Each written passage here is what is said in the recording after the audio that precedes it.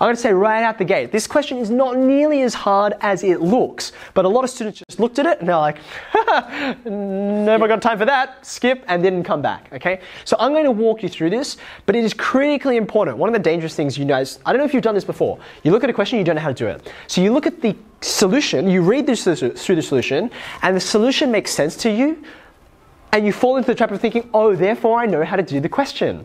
But the hardest part of the solution is not the working that's there, it's coming up with, like, looking at the question, dissecting what's important, what's not important, and then crafting that in a path through the question. So you need to think through this quite carefully with me. So pen in hand, because you're definitely going to need to keep up with me as we go. Let's try and work out first, what do you think are the important facts that you see in this introductory paragraph? What do you think is the first piece of information that's vital? 12.5 hours is the first number that's sort of a thing. Oh, I should write that down, that matters, okay? 12.5 hours.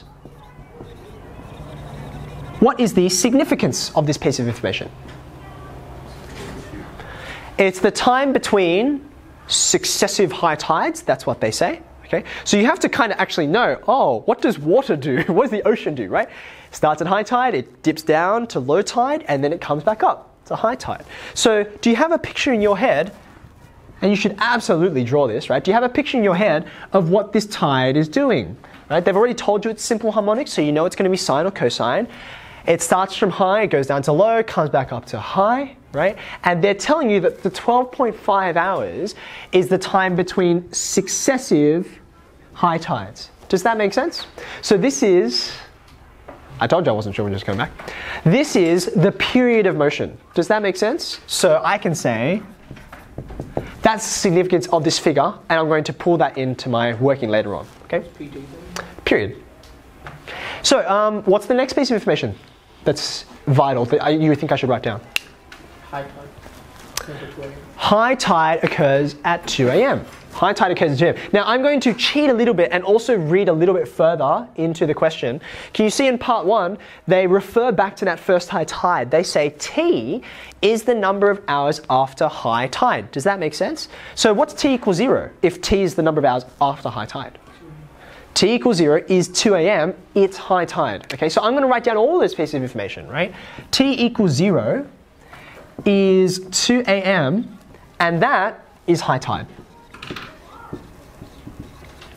And does this make sense? So you know when we work out functions for simple harmonic motion, we have to think about where do you begin? Well, they've just defined a beginning spot, an initial condition for me. Okay, so there's my T equals 0. Is there anything else in the introductory paragraph that I should write down?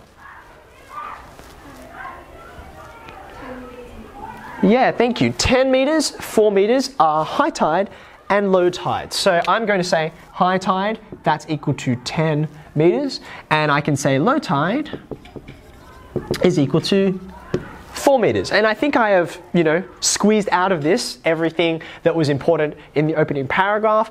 Lots of stuff about ships and that kind of thing, which we will turn to later. But these are the numbers that are going to matter to me, and I need to do something specific with them. Part 1. Oh yeah, Aaron, question. Instead of low tide, could you say when T is 6.25? Okay, so I will come to the times for low tide in a minute. As it turns out, yes, I could say T equals 6.25 at that, or when that happens, but as you'll discover later on, it doesn't end up mattering when that is, and so I'm not going to state it. I'm just literally, I'm getting out of the question all the direct things that it says, if that makes sense. Yeah? Even though I can infer that, that's fine. Okay, now let's have a look at part 1. They give us an equation for the water depth. They really want you, this is a signal by the way, we really want you to succeed at this question. We are handing this to you. We even hand you this. We say, show that. And then they give you a time. You notice that? Right? So even if you can't do 1 or you can't do 2, you can use part 1 and 2 to progress to later parts. So this is the equation that we should land up on. How do we actually demonstrate that that's the case? Okay.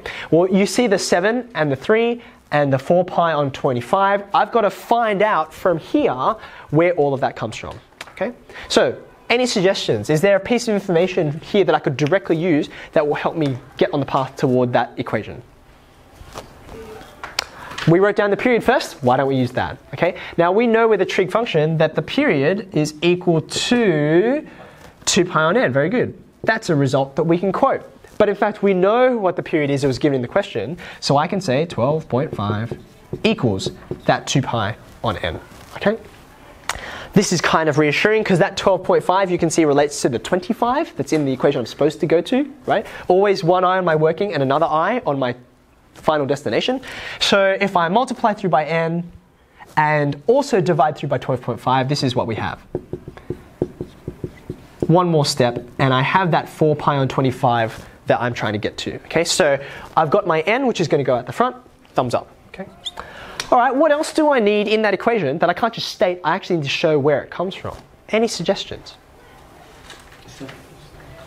Say it again. Okay, so there's the 7 and then there's the 3. Okay, we'll come to the 7 in a second. That 3, where does it come from? Well, 3, the number that's at the front of your sine or cosine function, represents the amplitude, right? It's how far you go, okay? So you can see how far I go based on, have a look at the information that you wrote down, this number and this number. You see that? So I can say, oh, the amplitude is halfway between your extremes of motion, right? Sorry, not your amplitude, that's your center of motion. Your amplitude is half of the distance between your centers of motion. So your distance between the centers, extremes of motion. That's your distance, 10 take away 4, between the extremes, and the amplitude is half of that, right? So 10 take away 4 is 6, 6 divided by 2, that gives you your 3. That's A. Is that okay? Last piece of information, or last bit that's in the equation anyway, and I'm going to get it from the same thing. The 7 represents, and I kept saying it because I kept thinking it anyway, it's the shift, the vertical shift, which represents the fact that the center of motion is not actually at 0, it's halfway between those extremes, right? So I can say center of motion is not 10 minus 4 on 2, it's actually 10 plus 4, right? Right? I'm averaging out the two extremes now, okay? Not finding the distance between them, I'm averaging them out. That gives me 7, okay? And that center is B. That's what we usually call it in the standard way that we write this, okay? Yep. You know that the amplitude is 3 and the height is 10, could you just do 10 minus 3? Yeah, you could also do that. Same information, different path. That's totally fine. This looks really good. I've got 4 pi on 25, I've got 3, I've got 7. There's one last thing that they've given us that I haven't accounted for yet. Cosine. Why is it cosine and not sine?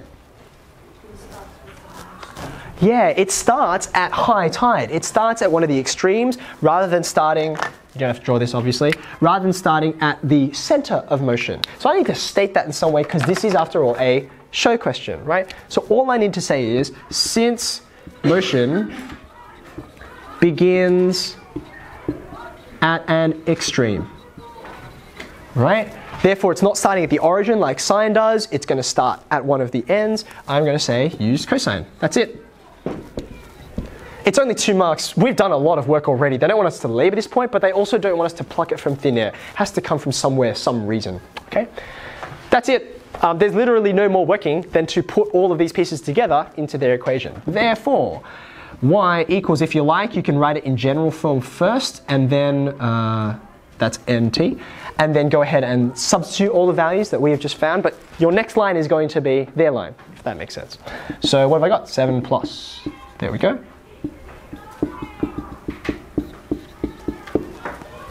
Happy times.